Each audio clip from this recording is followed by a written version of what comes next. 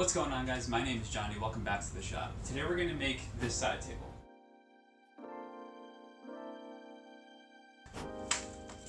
I'm going to start this build with the tabletop.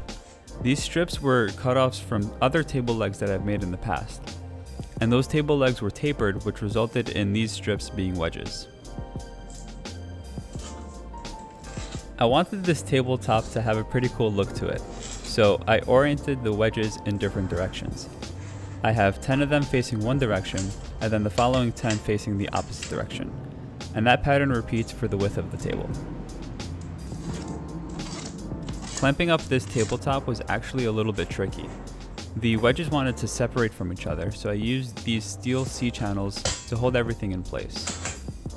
I loosely clamped the C-channel first, and then I started applying clamping pressure in the other direction.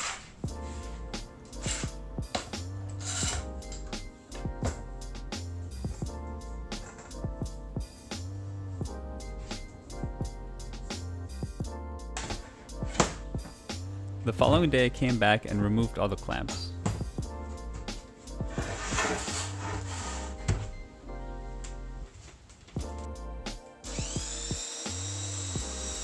At this point, the tabletop was far from flat, so I started flattening it off with the belt sander, and once that was all done, I switched to my orbital sander to smooth it all out.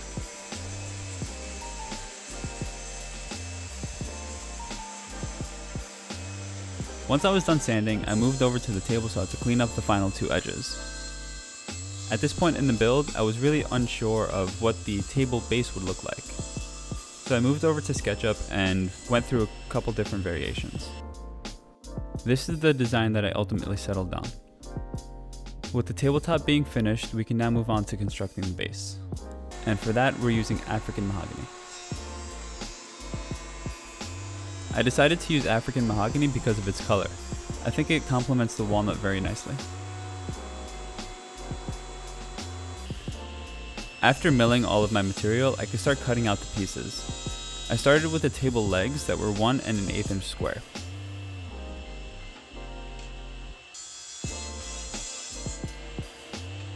Next, I moved on to cutting the stretchers, and these were 1 1/8 by 7/8. Just like the legs, there's 4 of these pieces.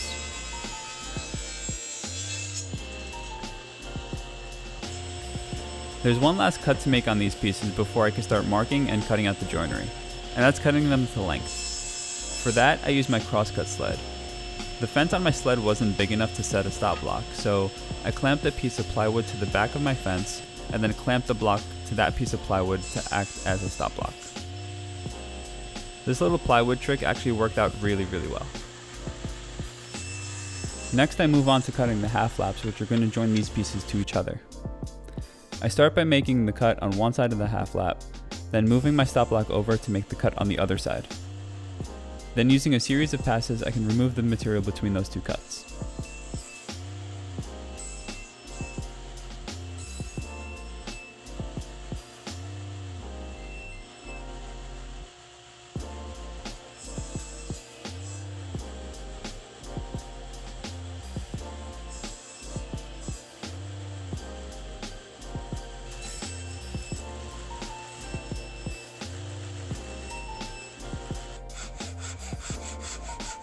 There was some joinery that needed to be cut by hand, so I pulled out the handsaw and chisels and got to work.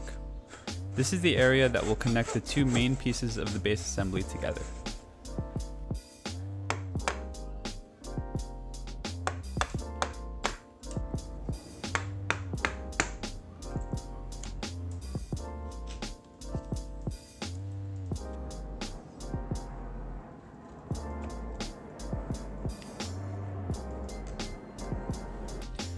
With all the joinery cut, I can now start marking out and cutting the curves.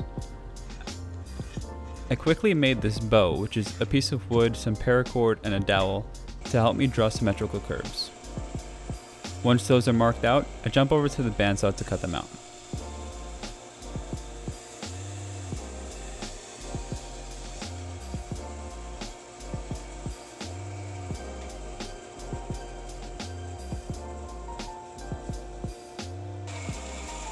I also added a subtle curve to the end of these stretchers.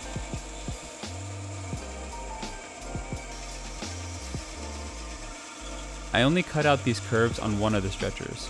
After sanding and smoothing it out, I used a pattern bit in my router to duplicate these curves on the remaining 3 stretchers. After doing a rough assembly, I realized I forgot to film this one section. This is pretty self-explanatory, it's just a series of half laps, and it's the exact same thing we've done up until this step. I then move on to cutting the joinery in the stretcher that will join the front and rear leg assemblies.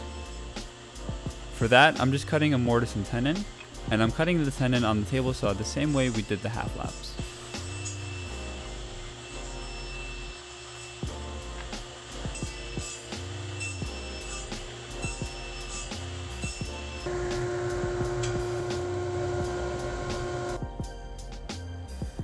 I marked the center line of the tenon and also the center line of where the mortise will be.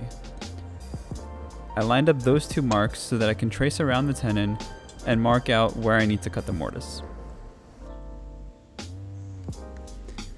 I removed the bulk of the material in the mortise using a Forstner bit, and then I came back with chisels to clean up the edges.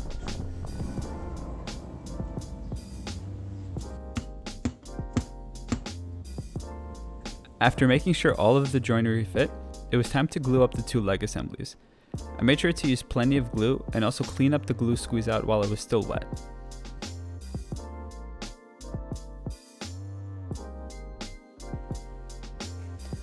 After the glue was all dried, it was time to apply the finish on these leg assemblies. And for that, I'm using Mahoney's Finishes Walnut Oil. This is super easy to apply, and oil finishes really bring out the natural colors of the wood.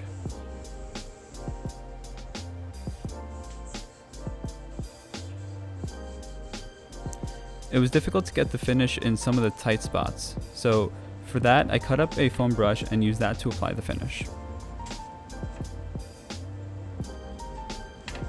I love how simple this oil finish was to apply, and if you want to grab your own, there's a link down in the description where you can get one. I decided to apply the finish before I added the kumiko section, and that's because oil finishes tend to yellow lighter colored woods, and I really didn't want that to happen. For the kumiko section, I decided to use a Nasanoha pattern, and I'm making that out of basswood.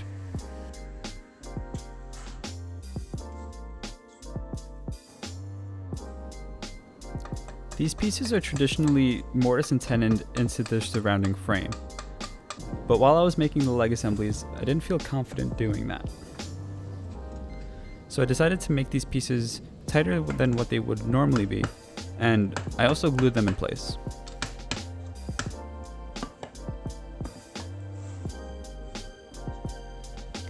With that cross section in place, I could take out my kumiko jigs and start cutting the angles on all the other pieces needed to make up the pattern.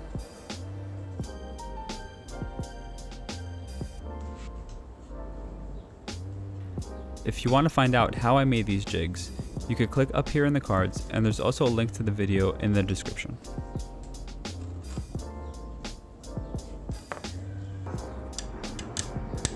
Here I'm just doing a dry assembly of all the pieces.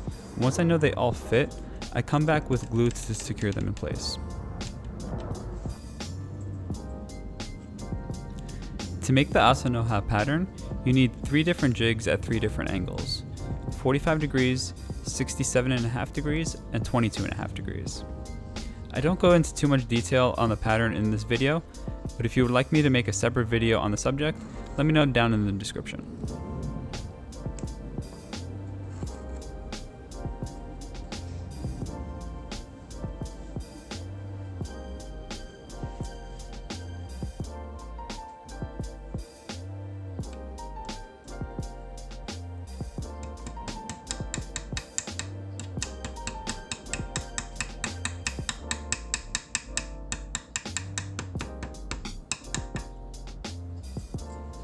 With the kumiko section all finished up, I can move on to finishing the top.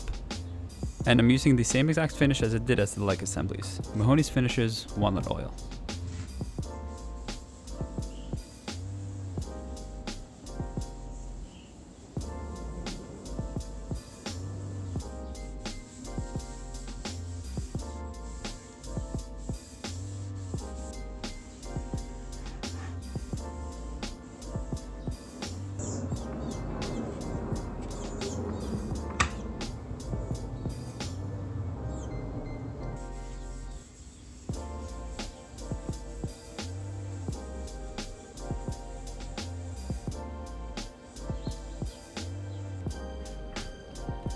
While the finish on the tabletop dries, I move on to attaching the two leg assemblies to each other.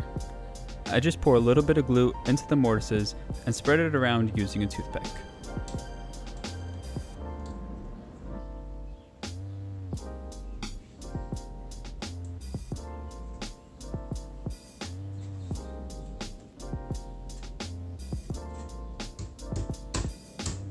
I then clamp that middle stretcher in place and use the same procedure to attach the upper ones.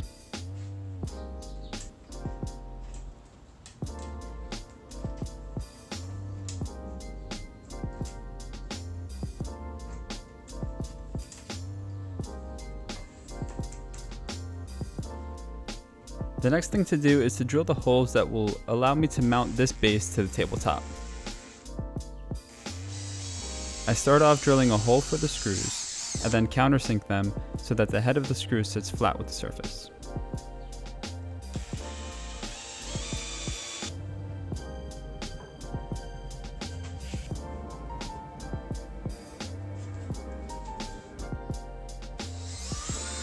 I also pre-drilled the holes for the screws into the tabletop, so I don't risk splitting that wood. Another thing to prevent that is to use a screwdriver to drive in the screws. This also lowers the risk of stripping the holes.